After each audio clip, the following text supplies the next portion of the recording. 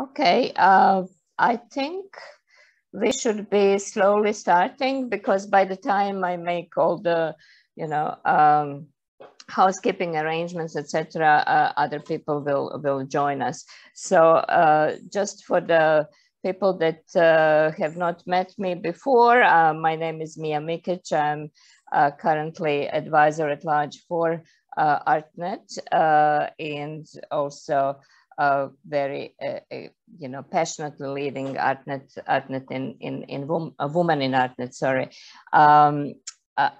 My task today is really to moderate this ARTNeT webinar. And before we start, just housekeeping announcements. We are recording this session. It will be posted on the website of ARTNeT for the event, and together with the presentation and other materials that are already posted, with thanks to the speakers that facilitated preparation of those materials. We will be asking everyone to be muted and off camera unless they want to ask a question in the question and answer time after the presentation. They can do it through either raising the hand and then asking it in person, or putting the question in the chat box, and I will be trying to monitor those and ask from there.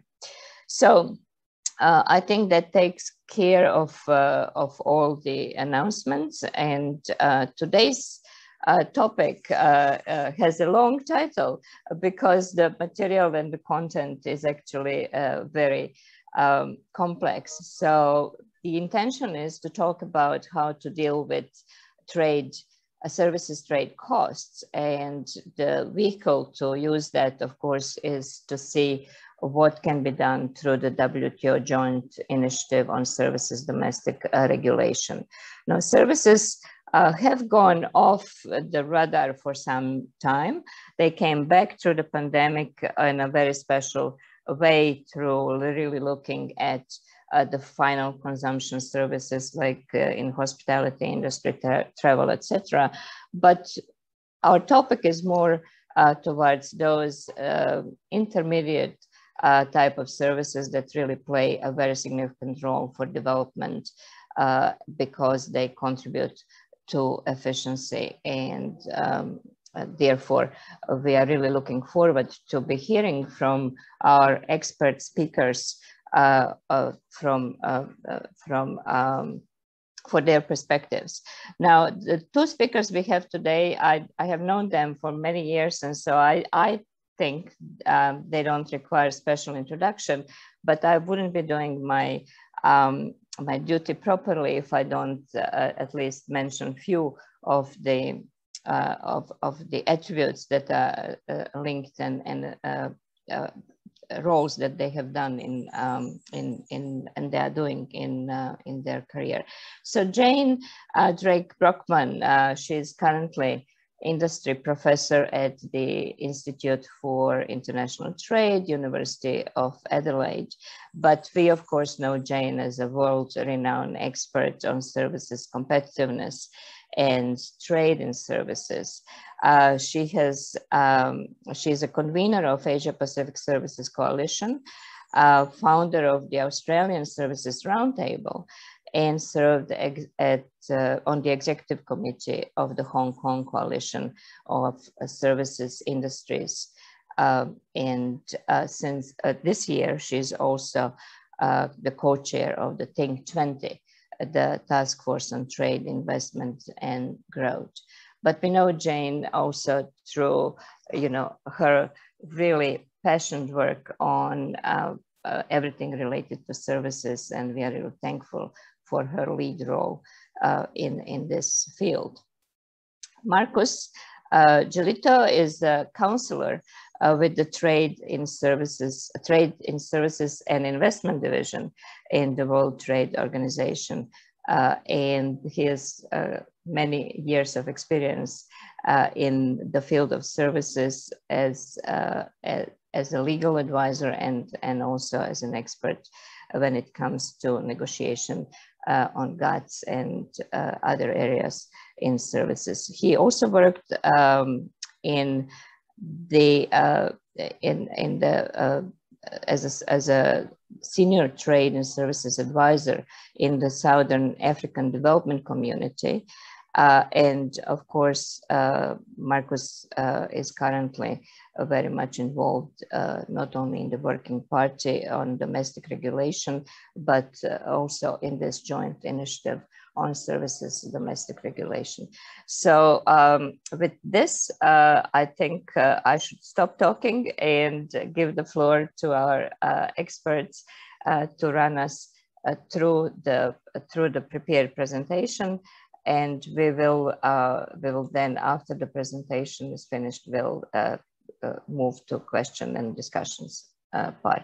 Thank you so much. So Jane, the floor is yours. Thank you. Am I muted still? No. No. No. Okay. Marcus, if you could just move to the next slide for me and sit on it for a minute. My task in opening this presentation is just to very briefly diagnose what is the problem, why is it important for regional trade. And I want to remind everybody that services value add is now over 50% of total world trade in goods and services. We know that services have been on a stronger underlying long-run growth trend than trade in goods for some time. And we also know from research at the WTO, which was highlighted in their 2019 World Trade Report, that trade costs, the costs of doing business, international business in services, are twice as high as the costs of trade in goods, twice as high. That is a problem.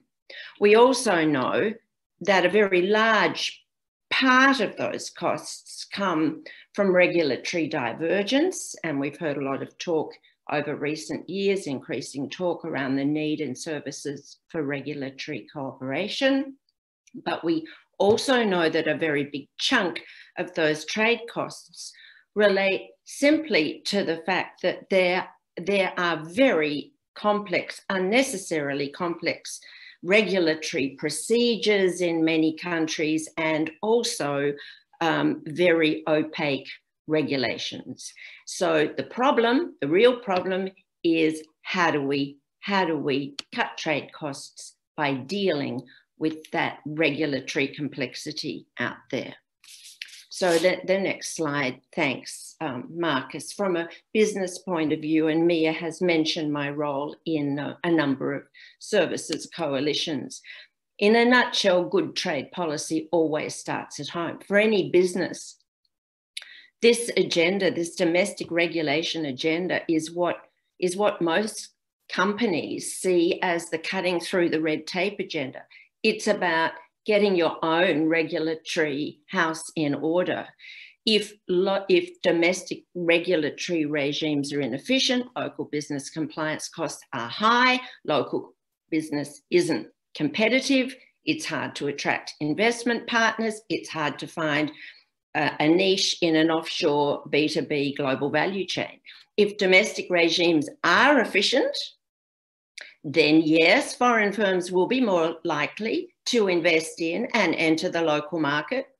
But there is a very strong evidence base that this kind of trade reform is win-win all around, and chiefly leads to a rise in the level of domestic production of services. And there is a very well-developed empirical literature that has time and again demonstrated that, starting with work of Philippa D in Australia and then work at Sciences Po in France. Now, what happens when the level of domestic production rises? This means local services businesses are growing. So what we're really seeing here is a productivity gain from having removed inefficiencies in those regulatory regimes. Local SMEs and micro SMEs are the ones that experience the deepest regulatory compliance cost reductions. And this is ultimately why So many services business associations around the world share very similar perspectives on this particular topic. It's why the Global Services Coalition exists. It's why in Asia Pacific, our Asia Pacific Services Coalition was able to come together, because SMEs everywhere, and remember, the services sector really is the SME sector. They're all in the same boat, and cutting trade costs for services is a complete win-win for business everywhere. We can move to the PEC survey. Marcus, on the next slide. This takes us back some years, but the business, it wasn't just a business survey, it was a survey of stakeholders, which was done for the Pacific Economic Cooperation State of the Union report in 2016. And you can see there that 62% of respondents signaled that the most serious impediment to services trade in the Asia Pacific region was transparency, multiple layers of authority, and predictability of regulations. And the next slide, please, Marcus, simply shows that it doesn't really matter how you break this down in terms of respondents. The SMEs put it number one. The government people surveyed put it number one. The business associations put it number one. Big business put it number one. Services firms put it number one. And non-services firms all put it at number one. So on the next slide, having established what the problem is and what we're trying to do, how have governments responded to this challenge? And I'm going to quickly mention some regional and bilateral approaches, and then Marcus will come in on the WTO. But if we go back to, all the way back to 1994, when the Uruguay round ended, and we had, for the first time, we had the creation of the GATS, the General Agreement on Trade and Services, and we had a built-in agenda so that some negotiations would continue, including specifically on domestic regulation of services.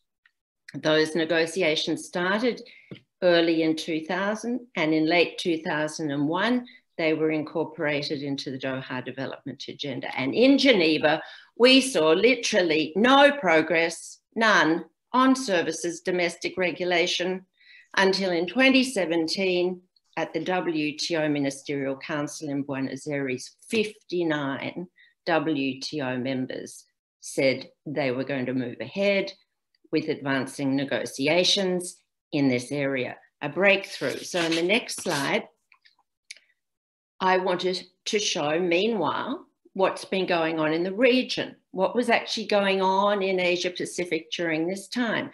So we go back. Very soon after the Uruguay round ends, we see the OECD principles on regulatory reform. 1999, we see APEC principles to enhance competition and regulatory reform. We're not seeing the word services yet, but we're seeing a very strong push around principles for domestic regulation. By 2001, the APEC principles were called on trade facilitation, but if you look at some of the ones I've set out there, you'll see they're early fledgling versions of what we're talking about today. By 2001, we also had the APEC menu of options for voluntary liberalisation, facilitation and promotion of ecotech in the word services, trade and investment. And there was a very big push by stakeholders, particularly the PECC reps around the region at that time, to get very involved. And in 2002, APEC introduced principles on transparency. They came to be called General Transparency Standards. And that's because the following year, we saw those transparency principles applied specifically to services and to some other areas, including regulatory cooperation. And Mia, you're sitting there in Bangkok. 2003 was the year when Thailand was chairing APEC, and it was a very major outcome.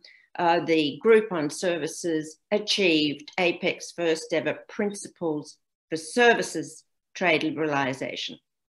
Now, then there was a long gap, a very long gap in which nothing happened. You can see there, this slide shows 2001, we have this great outcome in Bangkok, and then silence until something happens in Buenos Aires in 2018, and then something happens in 2018. We're talking, you know, 17 years. So if I can just duck back a slide to the previous, or the next slide forward, please, Marcus. What happened during that time is the nature of the work shifted to developing self-assessment tools for regulatory best practice. And this is partly because if you're going to engage in ecotech, if you're going to have a big technical cooperation program around how to reform services, you need toolkits. And again, the first in the series was the 2005 OECD APEC Integrated Checklist on Regulatory Reform, an extraordinarily useful document, a self-assessment tool. And I still remember now, at the time, when the first 3 questions on services were drafted into that checklist. By another cluster of years later, both the business and academic stakeholders are getting edgy. They're still saying, but where are our principles? We've got to go further. And then in 2014, we had another breakthrough when the World Bank really delivered first the Regulatory Assessment Toolkit, which is a practical guide for assessing regulation on services, trade and investment.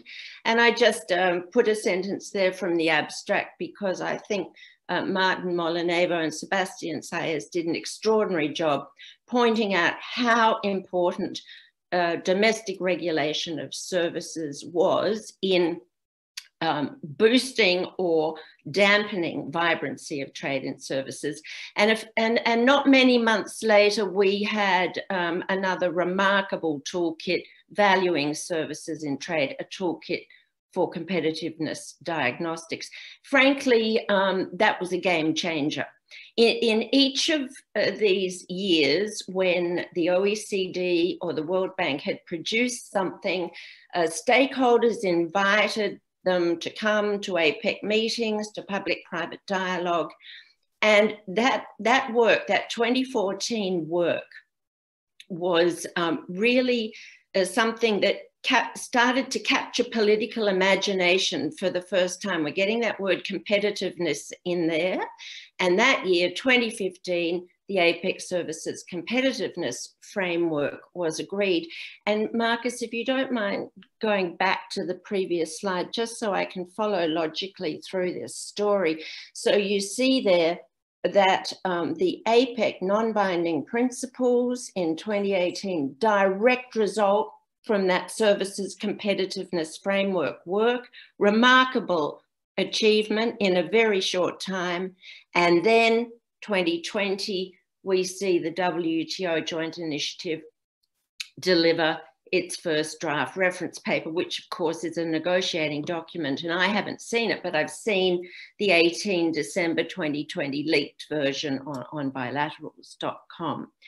So we switch slides very, very quickly before I hand over to Marcus. Next slide, thanks. I want to mention ARTNeT because I think it's an important part of this story.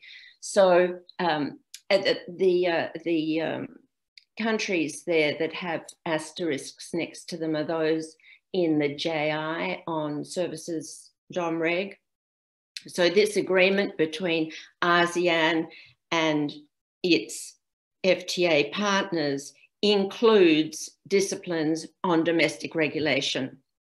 Like the APEC non-binding principles, the RCEP disciplines on DOMREG look very, very like what is emerging in Geneva. This is important because this is the world's largest FTA to date in terms of number of economies.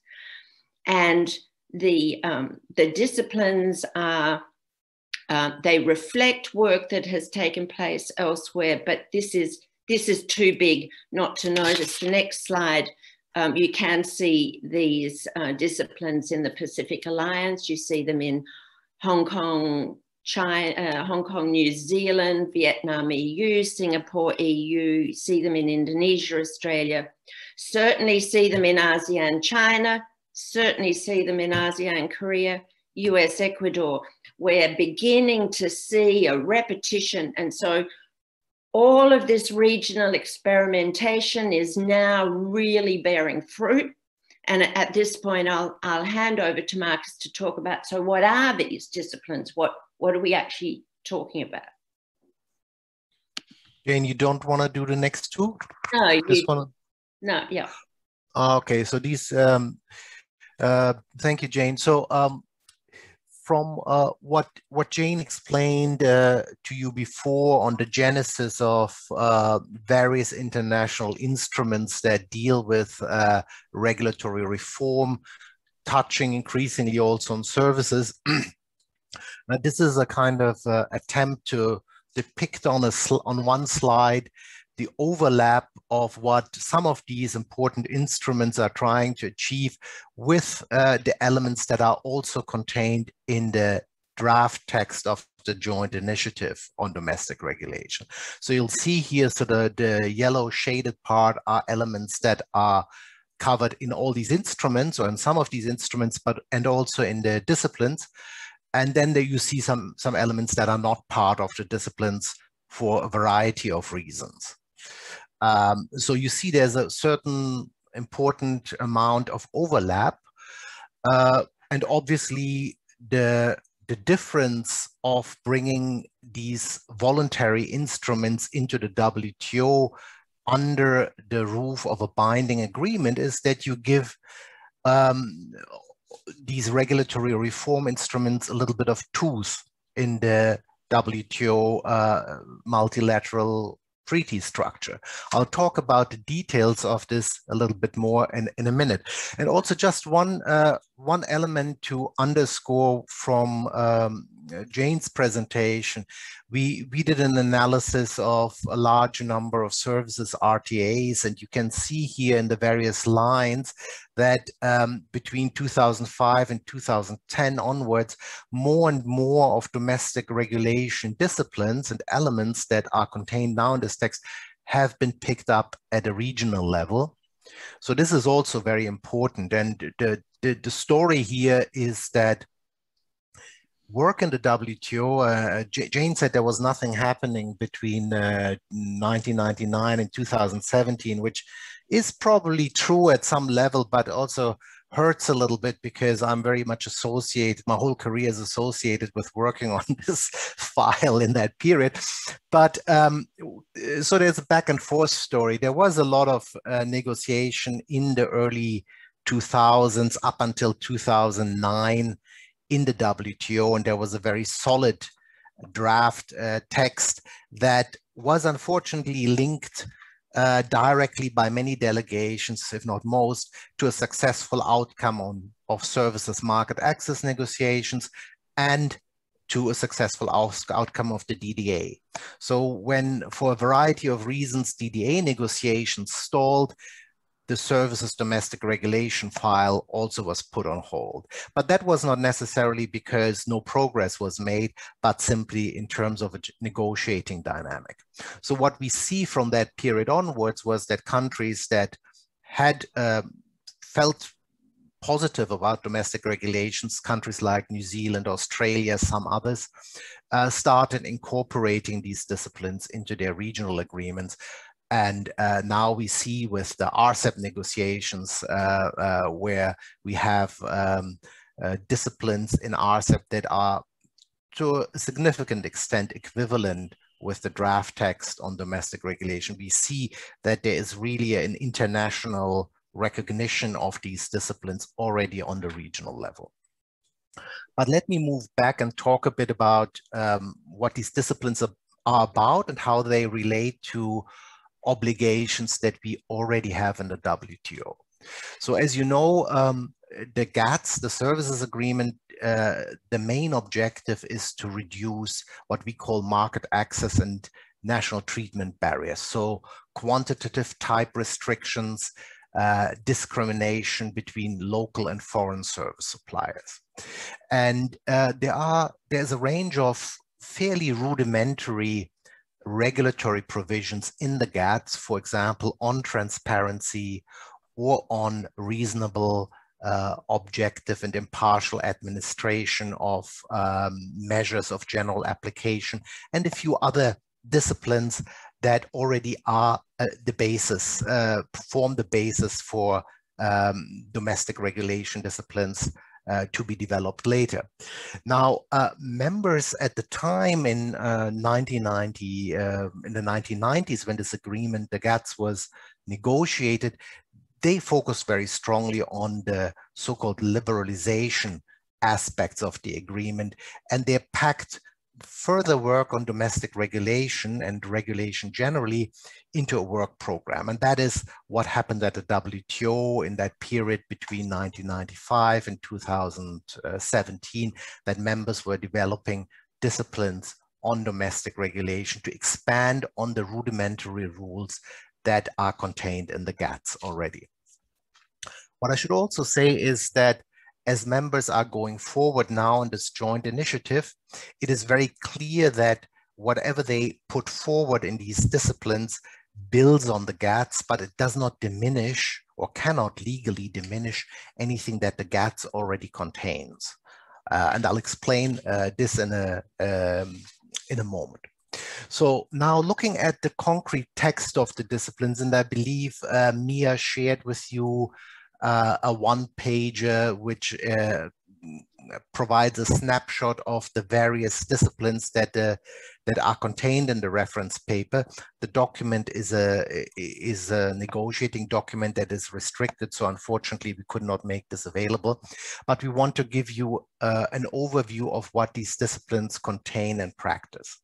So one can group them under three pillars. One I would call transparency.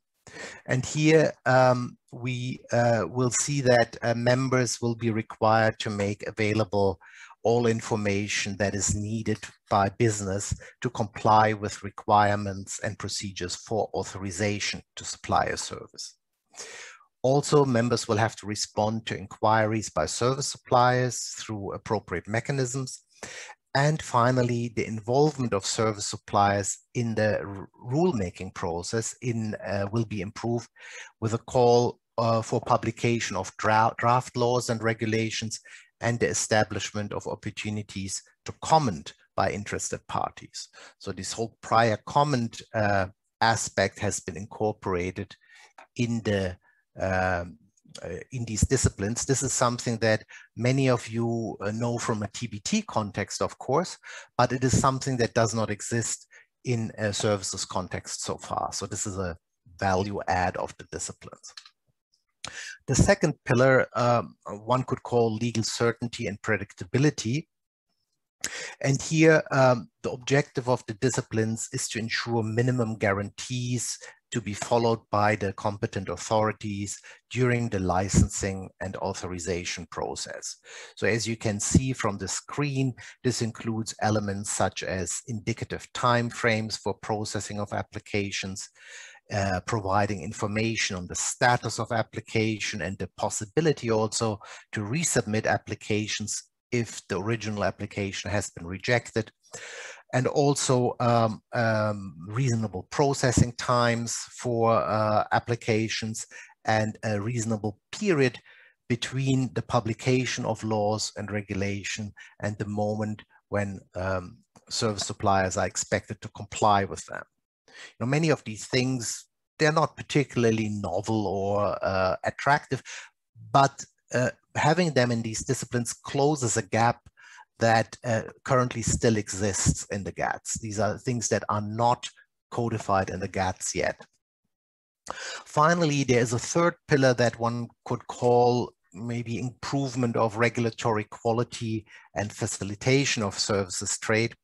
And here, the we see elements such as encouragement to accept electronic applications and authenticated copies of documents, requiring the independence of decision-making and the impartiality of decision-making by regulatory authorities when they deal with authorization applications, but also transparency and reasonability of authorization fees. So these, in a nutshell, with some examples, are the objectives and the pillars that the domestic regulation disciplines are covering. Now, since this is meant to become a legally binding outcome, of course, flexibilities are also needed. We have not talked about the participation in the initiative, but there are both developed and developing countries in this initiative from all continents of the world, from different regulatory cultures, I could say, and from different levels of development. So overall, the text horizontally contains flexibilities for the implementation of these disciplines. So to address this issue of differences in WTO members' regulatory capacity. So it's a very flexible text. In addition, for developing countries, there is a provision that allows them to take transitional periods in any of the sectors in which they face problems and for any of the disciplines that they find difficult to implement. The length of this transitional periods has not been determined. Some members have already indicated they would need 7 years for some of the disciplines, but this is something that is yet to be determined. Now, interestingly, for least developed countries, the participants of the joint initiative, they essentially took over or took on board what had been previously negotiated in the multilateral context, namely that least developed countries may participate in this initiative without taking on any obligations until the time they graduate from LDC status. So the mechanism is that 6 months before an LDC graduates, it would then submit a schedule with the commitments on domestic regulation. And in that schedule, 6 months before graduation, it could set out any transitional periods that it needs. So de facto for many LDCs, if they participate, the implementation, the binding implementation of these disciplines could be pushed backward quite a few years. And then the disciplines also contain a paragraph on technical assistance and capacity building. This is not a binding paragraph on individual members, but it is on mutually agreed terms and conditions, mainly addressing implementation capacity. Jane, I don't know, do you want to go in detail through the RCEP elements now? That's the next slide that comes up here. Should I hand over to you? You have to unmute. Jane, you will have to unmute. Yeah. Sorry.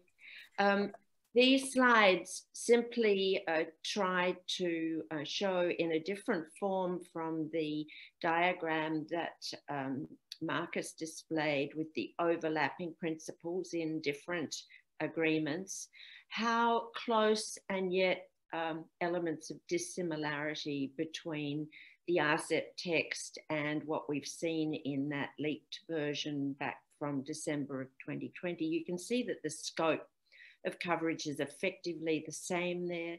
You can see that there are slight differences because of the nature of the agreement. I mean, the GATS is a positive list, RCEP is going in the negative list direction, so the coverage is necessarily different.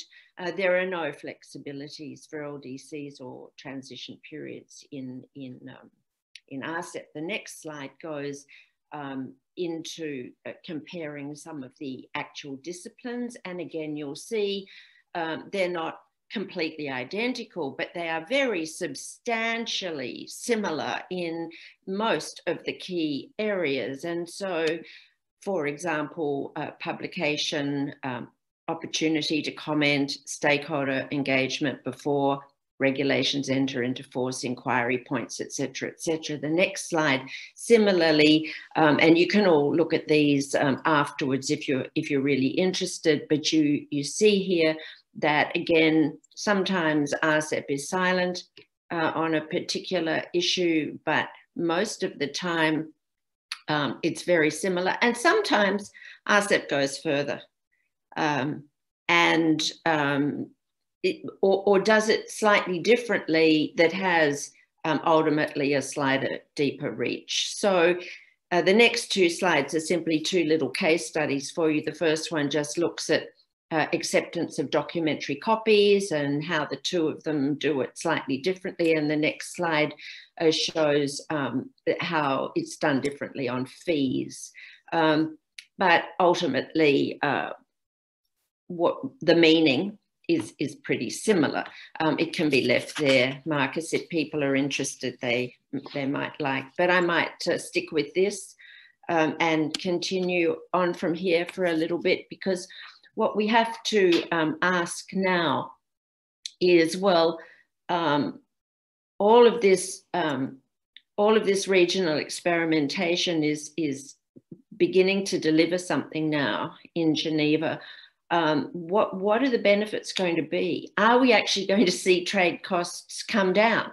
Are we actually going through, have we got this right? Are we actually going to see a resolution of the problem that we set out to resolve? So just a quick reminder on the next slide of how important the services sector is. I want to remind everybody about that, because in cutting trade costs for services, we are talking about the largest part of GDP in most of our economies. This is the trade and value added data.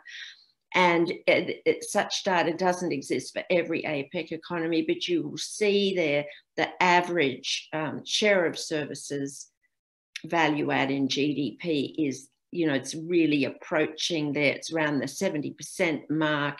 Is actually higher in the Asia Pacific region than the world average.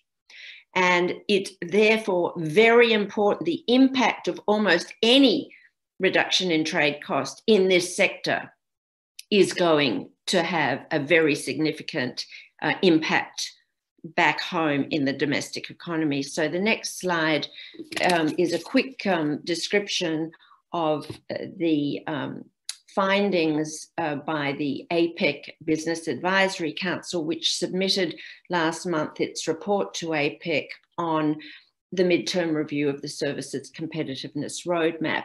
And the business community goes out of its way to make the point in this report that where there are strong interlinkages between initiatives at the APEC level and what's going on in the WTO, APEC economies should be working in concert to help build critical mass for a multilateral outcome. And the business community points out in particular that the WTO JI on services domestic regulation is very deeply connected with the APEC non-binding principles, and it warrants an APEC commitment to bring APEC weight to delivering for the 12th Ministerial Council. And I'll say it again, Marcus, the first and only outcome on services since the GATS was created. Not for want of trying, but Marcus, this will be your grand moment, because you have put your particular effort into this work, and this is the work that is going to deliver the first and only outcome to date. And it is very important, I think, that the business community has picked up on some preliminary results put out by the OECD, looking at, well, if APEC economies implemented the JI on domestic regulation over, say, 3 to 5 years, what kind of trade cost reduction could be delivered? And those findings have now been confirmed. They were published this week in a June 2021 OECD trade policy brief. So they're up there online now at that link I've provided there. And the data I'm going to show is drawn from this source. And, you know, I want to make the point here that we've seen a remarkable teamwork, I think, between the WTO, the OECD, the World Bank in bringing together all the work on this that has really finally galvanized political interest in negotiating a deal. This diagram shows that the across all services sectors, the average trade cost reduction for the APEC region is estimated at 7% over 3 to 4 years. You can see there on the right-hand side, the actual trade cost reduction is as high as 22% in commercial banking, 14% in telecommunications, insurance is 11%. These are very, very big figures, but an average over all services sectors, everyone benefits, but an average over them all of 7%. And the methodology by which this trade cost estimation takes place, I've just listed there the reference by Sebastian Benz and Jacks in 2001. Now, it's worth actually looking behind these averages, because averages don't tell you the whole story. If we drill down and we look at computer services, we can see that for 8 of the 14 economies in that data set, trade costs would fall by over 11%. And for 5 of those economies, by over 15%. For architecture, for 8 economies, trade costs would fall by over 12%. And for 4 of the economies, by over 16%. Very similar for engineering. Very similar for engineering, except for 6 of the economies, a drop of over 16%. And for telecommunications, there are 2 economies for which trade costs would fall by over 80%. Insurance services, in as many as 11 of those 14 economies, trade costs would fall by over 10%. And for 7 of them, the drop would exceed 18%. And in other commercial services, that big cluster of fast-growing services, the drop in trade costs exceeds 13% in as many as 11 economies. And for 9 of those economies, the cut in trade costs would exceed 29%. There is a very great deal at stake here for regional trade growth and post-pandemic recovery. The next slide. Thank you. And the post-pandemic recovery is very dependent on what happens to SMEs and services SMEs in particular. The OECD is suggesting that the trade cost reduction for SMEs is 2 to 3 percentage points higher than it is for large companies. So it's more like a 9% trade cost reduction for SMEs. And of course, in those sectors where the average is greater than 7, it's going to be even greater for the SMEs. So if you think about telecoms with 14%, it could be around 16, 17% for SMEs. Again, I've given you the link to the document there. And the next slide is what would happen then to the STRI? What would happen from implementing the JI on services DOM-REG to the Services Trade Restrictiveness Index in the region, or if you like to think about it the other way around, what would the extent of opening up be in that measure? And you can see here extraordinary results. For computer services, the APEC average restrictiveness would fall by 21%. For accounting, motion pictures, rail freight, logistics, insurance, commercial banking, telecoms, architecture, sound recording, engineering, computer services, the average opening up achievable exceeds 11%. This is the win-win. This is the extent to which both domestic and foreign firms can benefit from the removal of inefficient red tape. And I hand over to Marcus here.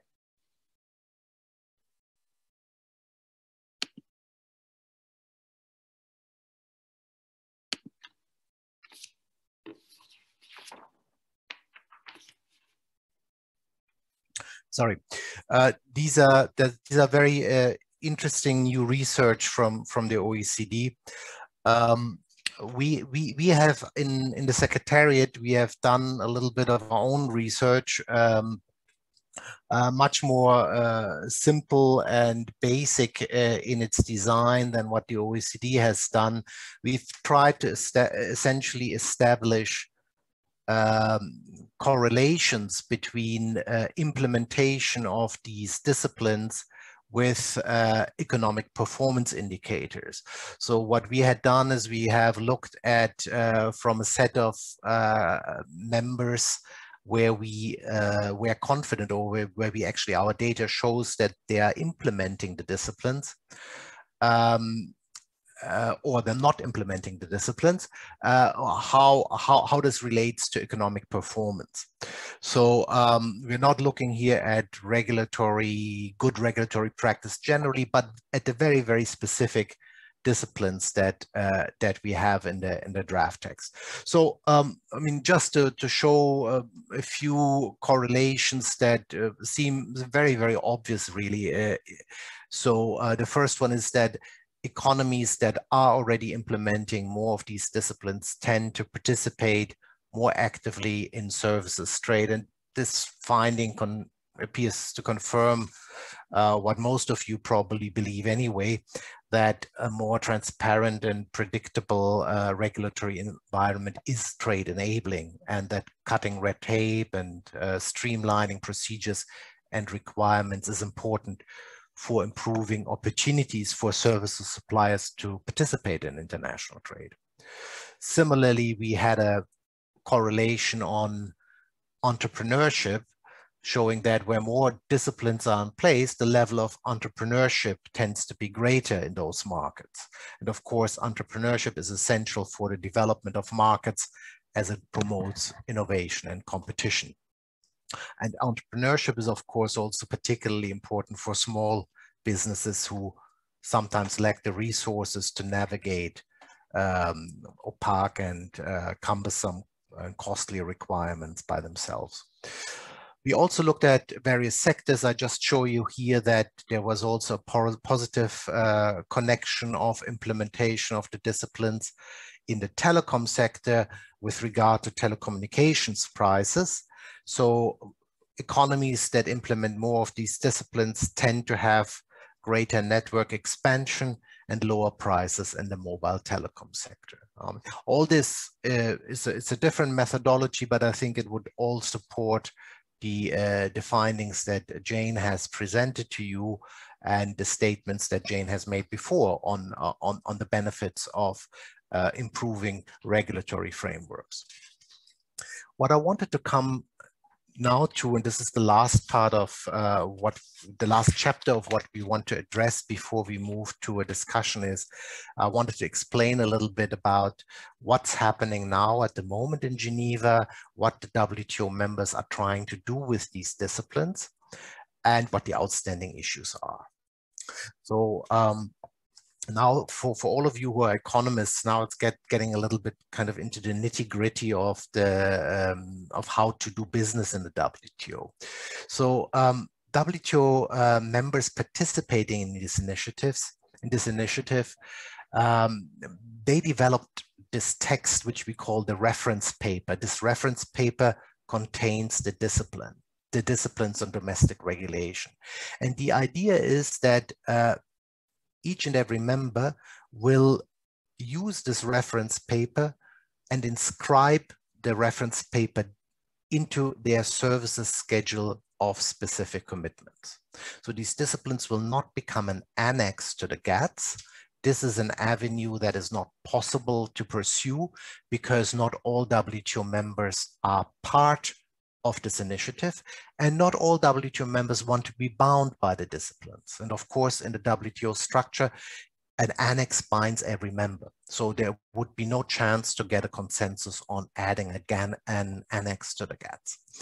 But members can incorporate regulatory disciplines into their services schedules through Article 18. You'll have it here on the left-hand side of the slide. Article 18 allows members to negotiate commitments, including on qualifications, standards, and licensing matters. So Article 18 provides a very clear and direct empowerment of members to negotiate such commitments, but also to inscribe them into their services schedules. And this is exactly what members are trying to do. So by doing this, the disciplines would become part of the GATS for those members who have inscribed them in the disciplines, in their schedules, and they would apply on an MFN basis to all members. So this means a service supplier from any WTO member that does business with one of the participants of this initiative could expect to get the treatment that is set out in these disciplines. So they're benefiting all WTO members, and obligations or commitments are taken on only by those who are taking them on. There are a few differences in the way the disciplines would be implemented and inscribed. I mentioned one of these differences already before. This is the possibility, you see it here in the middle, for developing countries to take transitional periods. These transitional periods would be inscribed. This is just a mock schedule, would be inscribed in the respective schedules of commitments for each individual member individually and according to their needs. There is a possibility just above the transitional periods for members to opt out of one of the draft disciplines. It's one of the disciplines that has not been agreed yet, and that is a discipline on non-discrimination between men and women. That discipline would require for members that are designing or developing or implementing authorization procedures to not discriminate between men and women. That has not been agreed, and in any case, members could opt out from taking on that discipline. There is another element which is not shown here, but which is very important. There is an alternative set of disciplines for the financial services sector. This set of disciplines is slightly lower in the level of ambition than for all other services sectors. Most members or most participants in the initiative endorse this proposal, and many of them have indicated that they would require to schedule lower level commitments for financial services to be part of this initiative. However, there's one member that has still shown difficulties with accepting this proposal. So it's something that is currently a little bit in limbo. I think generally, I think there's an understanding that a lower level of ambition for financial services would be in the end acceptable. The question is how we arrive at that agreement, whether it will be part of the disciplines or whether we have a side agreement on this, but that's a kind of a technicality, I think, essentially. One other important point I wanted to mention is that the disciplines, because they're in the services schedule, they would apply to all the sectors that individual members have undertaken under the GATS. So countries that have undertaken commitments in, say, 25 services sectors, for them, the disciplines would apply to those 25 services sectors. And if you take some recent exceeding members from the Asian region, like Laos, or which has close to 100 commitments on services, then the disciplines would apply to them on these 100 commitments. However, Laos is of course a LDC, so they would not undertake any such commitments. So you see there's a big disparity really in the application of the disciplines in practice because of the linkage to scheduled commitments. And there is a possibility to expand your sectoral coverage for these disciplines unilaterally. So this is covered here at the last, in the very right column at the very bottom, the possibility for members to apply the disciplines to an extended set of services sectors to kind of close the gap or close the imbalance between committed sectors that we have inherited from the GATS times, the last GATS market access negotiations finished in 1997 on financial services and telecom. So there has been in the meantime a lot of autonomous liberalization. So there's a lot of water, so to say, that could be addressed here. On the participation in the initiative, you see here that we have the initiative encompasses 63 members. Those members cover close to 3/4 of world services trade, but you see that the participation is a little bit uneven. So there's a lot of participation from Latin America, from Europe, but there is very little participation at the present from Africa, relatively little from, there's only one ASEAN member, for example, that participates at the moment. And there is on the very left, you see a large US-sized hole also. So the US is currently not a participant in this initiative. They're evaluating their position at the moment. However, they have participated in the discussions very actively throughout. So the outcome as it stands now would not require any major retooling for the US to join. It's a decision that they will have to take. And of course, everyone hopes that the US will join this. They can join this. Their regime is compatible. Indeed, one could argue that many of the regulatory reform processes that the US has initiated or actively participated in, for example, in APEC, are encompassed in these disciplines. So they're a logical kind of progression from regional initiatives. Obviously, the US participation would boost the participation of world services trade. It would bring it close to 90% of world services trade, which then brings us into this area where everyone would probably agree that this is critical mass and no further participants would need to be, would be definitely needed in order to move forward with this MFN initiative. There are a couple of outstanding issues. Maybe we can address them in the questions and answers if there's an interest. The idea of what the initiative is doing now at the moment, there's an information exchange on how individual participants have implemented or are implementing certain disciplines in certain sectors.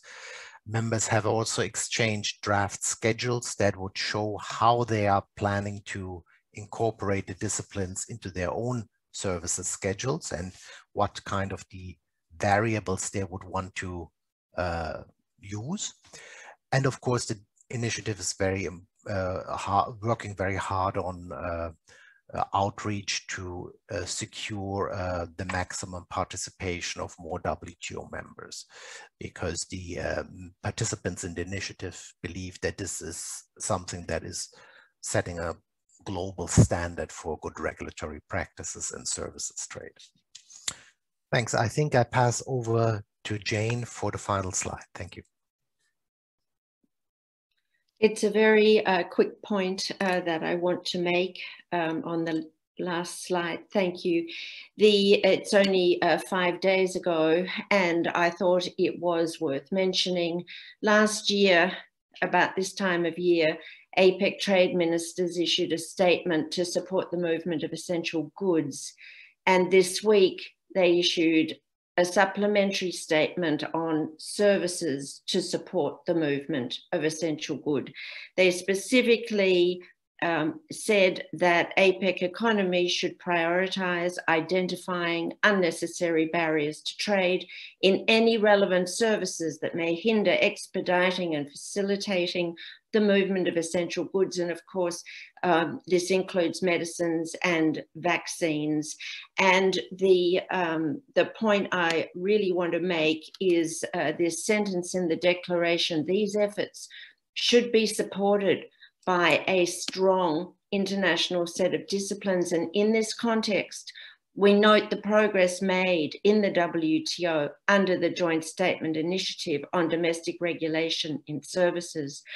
Essentially, the trade costs that I have described as being available from implementing the domestic regulation principles would go a very long way to facilitating precisely the services that we're talking about here, including courier services, logistics, transport, telecommunications, financial services, computer services, all the various services that are critical to moving goods around the world. And I think it's important, as we focus on our single biggest challenge at the moment, which is post-pandemic recovery, that we consider the vital role of services trade in achieving pro-growth outcomes. Thank you. Thank you very much. This was really tour de force. Thank you very much for really updating us with the process and the state of art in terms of research on this topic. We have a few minutes left, and let me start with the participants' questions, because I think they are very pertinent and they relate to both what you were just last saying, meaning really rationalizing the need to deal with this issue given such large cost savings and gains in efficiency. So Pierre Sauvé is asking a very relevant question related to one, why do we allow weaker disciplines on financial services that are extremely relevant for these savings to be had? And then related question he also poses with respect to the treatment of LDCs and why after so much learning we have had in the past in terms of letting countries not come on board with joining the liberalization, regulation, etc. Why do we, again, if I'm freely interpreting this question rather than reading it, why we are letting them again to sort of come late to the table with respect to do necessary domestic reforms that are so needed for development? Apologies to Pierre for a liberal interpretation of his question. Maybe Jane, I think maybe these are more addressed to me in terms of maybe I can answer them because I'm a bit closer to the actual negotiations than you maybe. Well, on financial services, I think it's a good question. You know, if you talk to financial services industry people, they are quite interested in these disciplines because they recognize that in a highly regulated sector like financial services, the benefits would be most likely the largest or from these disciplines. And I think this is also what the slides that Jane presented from the OECD for APEC at least would indicate. The reason why the financial services alternative disciplines, which provide an option for members to choose, they can still go with the normal, the horizontal disciplines, or they can pick the slightly less ambitious disciplines on financial services, the specific disciplines on financial services. The reason is that financial services regulators in some of the members, such as the US and Canada, when they were consulted on the set of disciplines, they wanted to have certain modifications to them with regard to a few provisions. And, you know, one important carve out in this alternative set of disciplines is the application to technical standards. So the financial services alternative set of disciplines does not apply to financial services technical standards. Regulators in several members don't feel comfortable with that. And, you know, there may not be an economic rationale for this, but this is a negotiating reality. So this is why this has found entry in this slightly weaker set of disciplines. They're not very different. The technical standards issue is one. There's a slightly weaker fee provision. So fees have to be still transparent, but the reasonability standards for authorization fees has been removed. But this is kind of, in essence, the most important differences. On your question on the LDCs, why are we delaying this with the LDCs? I mean, there are several reasons. Again, in this initiative, currently no LDC has signaled that they would like to participate, and this is really perplexing because LDCs, by participating in this initiative, they do not have any legally binding obligations in the way the disciplines are set out, but they can at the same time signal positively that the content of the disciplines is something that they endorse, that they want to move towards if they're not already implementing, and that they will seek technical assistance to be able, upon graduation, to implement them. So it's a bit perplexing in the sense that many of these LDCs are very keenly looking at their doing business rankings. They're trying to implement domestic regulatory reforms to improve their business and investment climate. So staying out of this initiative and not signaling that they want to do essentially similar things in the WTO sends a little bit of mixed messages. That's something that I personally haven't fully understood, why there is this reluctance so far to participate.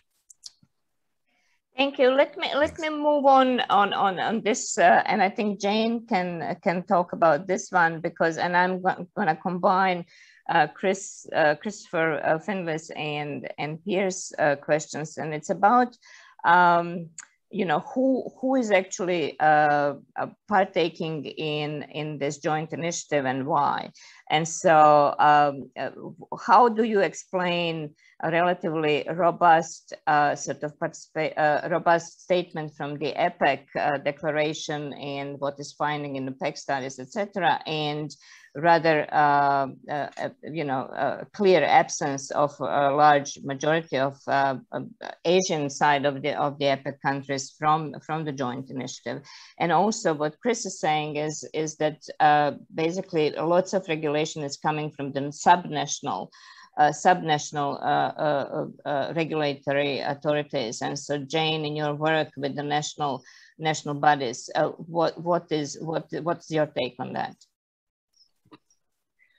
Thank you, Mia. I will need some support from Marcus in response to Christopher as to what exactly is happening in the negotiating text on this issue. But let me just confirm Christopher's general point that in very definitely the problems are not only between national borders. We see a lot of disconnect in regulatory issues between internal subnational borders. We also see this problem inside single markets such as the EU. We see this inside free trade agreements such as ASEAN. There is much work that needs to be done both at subnational level in federations, and when we get inside some of these bigger blocks that look as if they're handling this issue, but in fact are not.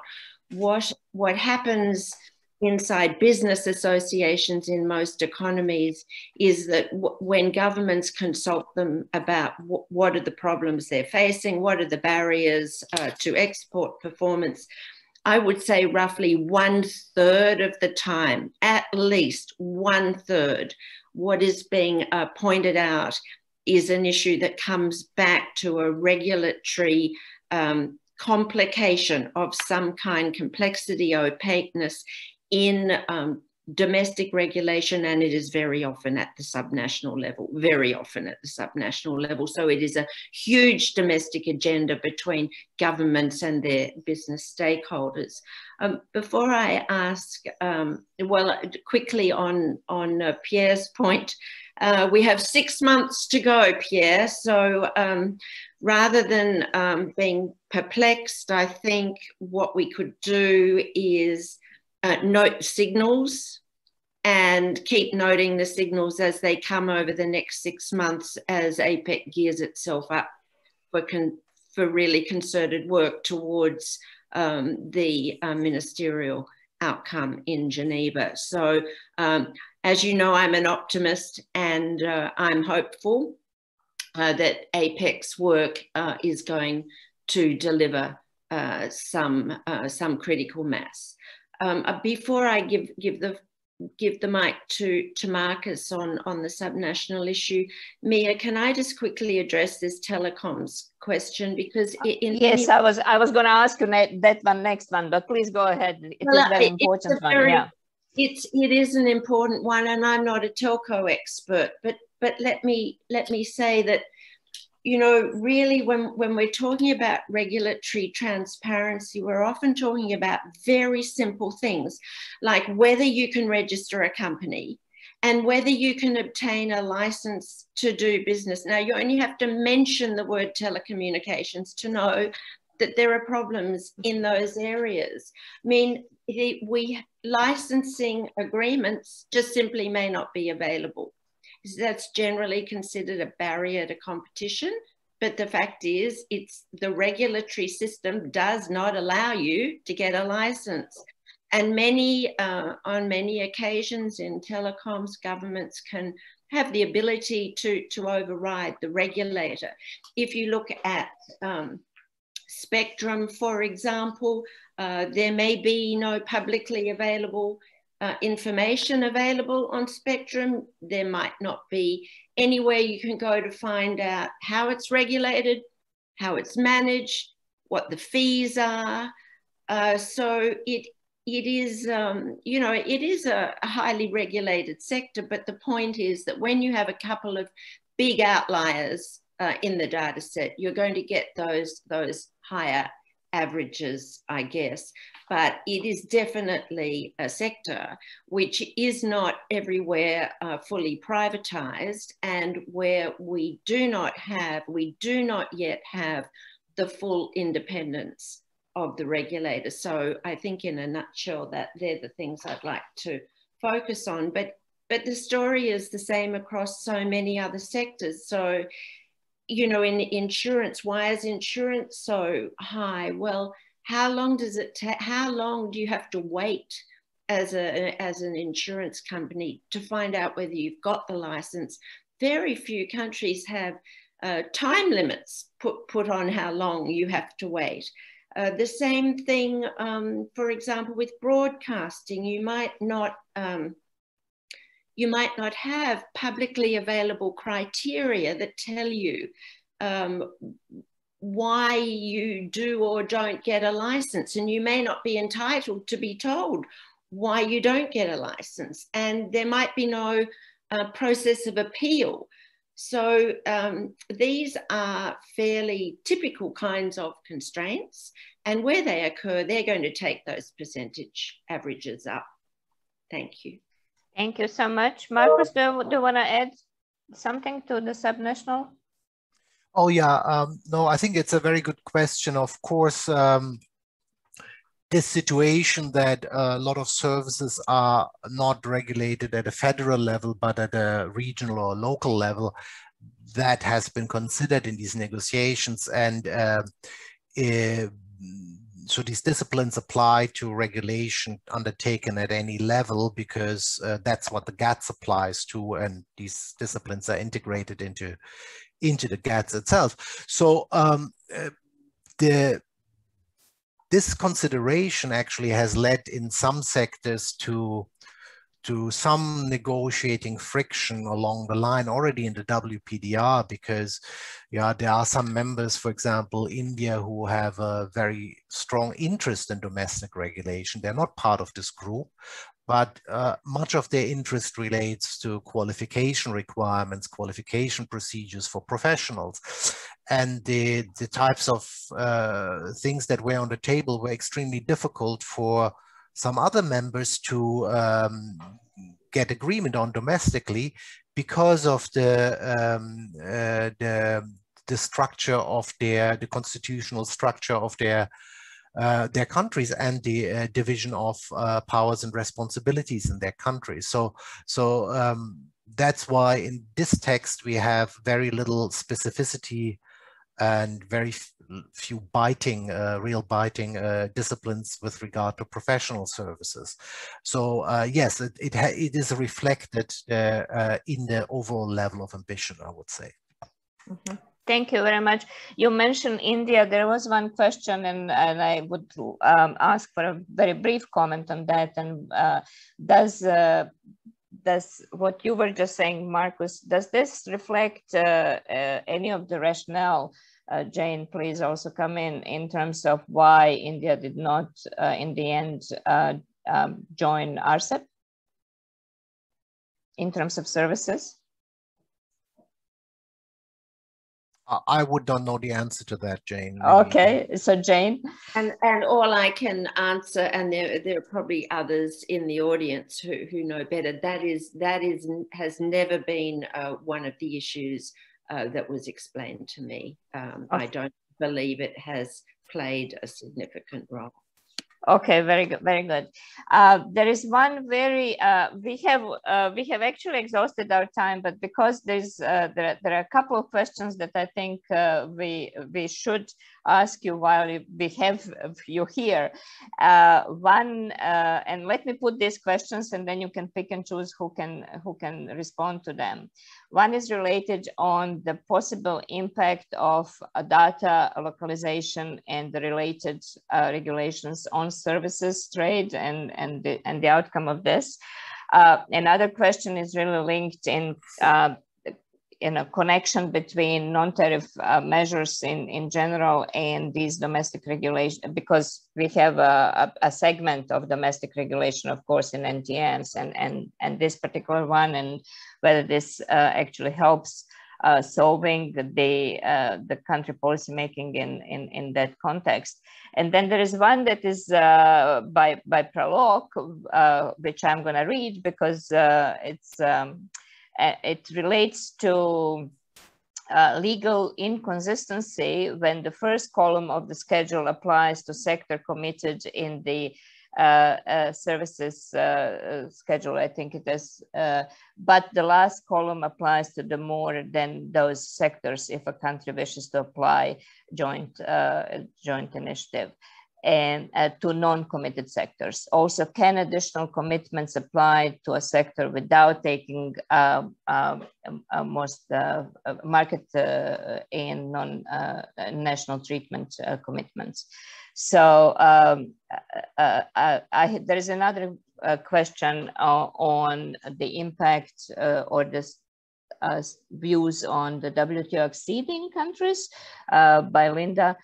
If you can briefly comment on all of these. I think that will exhaust all the questions by the participants, and I think it will be fair if you just briefly comment on any of these that you find you can respond to.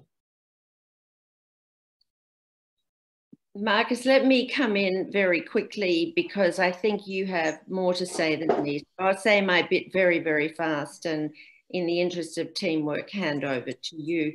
I just addressed the data localization point. Obviously, data localization has a huge restrictive impact on trade in services, but it is not what we're talking about here. We're not talking about the content, really, of specific regulations. What we're talking about is the how of them, how they are applied, how readily they can be understood, the extent to which there's been consultation around putting them in place, the extent to which you can find out online what the regulation says and how you can go about complying with it. So we really are talking about regulatory practices, best regulatory practices, rather than the content of specific regulations that do or don't exist. It's not a negotiation about specific individual restrictive barriers to trade. But I'll let Marcus add to that and take the other questions. Thank you. Yeah, let me start maybe with the one on the exceeding governments. I mean, it's a webinar, so I'll take the liberty to speculate. My expectation would be that the domestic regulation disciplines would become a subject of discussion between those members who will undertake them in the WTO and exceeding governments that want to join the WTO. I mean, you can already see now that in the working party reports of many accessions, in particular the latest one, the exceeding governments commit to a range of measures that they promise to take with regard to domestic regulation. I would not be surprised if there would be requests to them to take on in their additional commitments the whole set of domestic regulation for any sector that they include in their schedule. I mean, I have no, I'm saying I would not be surprised from my experience, but I have no hard evidence on this. But if I was exceeding governments, I would expect this, to say it that way. On the legal question, yeah, I think it's a very good question on how architecturally you deal with the incorporation of new services sectors only for domestic regulation, because if you visualize a services schedule, you have the sector column, and then you have the columns on market access, national treatment, and additional commitments. But it is possible, of course, to take specific commitments only on additional commitments without making commitments on market access and national treatment. There's only one example so far in an existing services schedule of that, because I agree with you, it may not be the most logical thing to do, but it is possible. And legally, the way participants have been going about this, the idea would be to put all the disciplines in the horizontal section of the services schedule. And then for members who want to take on or want to expand the coverage of the disciplines to other sectors, to list these other sectors in the horizontal, in that additional commitments column specifically, by stating, in addition to sectors subsequently listed, these disciplines will also apply to the following sectors, or something similar, so that there would be clarity that for the additional sectors, there would be no market access and national treatment commitments. I hope that clarifies that question. Thank you. Thank you so much, Marcus. And just one last question, and Jane already said she's an optimist, but still I'm going to ask, on the scale 1 to 10, how confident you are that MC12 will produce a positive or the outcome that we are hoping in this regard? Whoever wants to start first. Marcus? We'll not take it against you. I don't know. I don't know. I think I've been around for too long to be confident on anything. I think so. So I think it's personally, I don't think it's a given. You know, there's a lot of positive messaging, but I think there's still a few things that need to happen, particularly a decision on the US participation that would really unblock this. I think if the US decides to join, then I would be very, very positive. If they decide not to join, I'm not entirely sure how the members would go about this. I think it's not being discussed at the moment. So I wouldn't really know which way members would go in that case. They, of course, you know, already now they have close to 3/4 of trade covered. So if this group stays together, of course, there would be a significant outcome also without the US. But I really don't know. It's something that's still in the future, that still has been not discussed. Thank you. And Jane? Please unmute. Mia, I am an optimist. I'm working hard for an outcome, and I fully expect an outcome. There is work to be done, yes, but I must say this, for me, this is not just a matter of having an outcome or not having an outcome. I actually think it's more important than that. I think that if we don't have an outcome, we've got a death knell. Okay. All right. Well, thank you so much for excellent content that you have provided for this session. I'm really thankful to you on the behalf of all the participants and of course ARTNeT and ESCAP. So thank you very much, and we will then see you all hopefully in the next webinar. Meantime, I wish you good health. Please get vaccinated if you have access to it, and stay on board for you know, moving ahead with services and other areas in the WTO towards MC12. It's very important. Thank you so much, and thank you very much for participation, and in particular to Jane and Marcus. Bye. Thank you. Thank you very much, Jane and Mia. Thank you very much. Thank you. Bye-bye.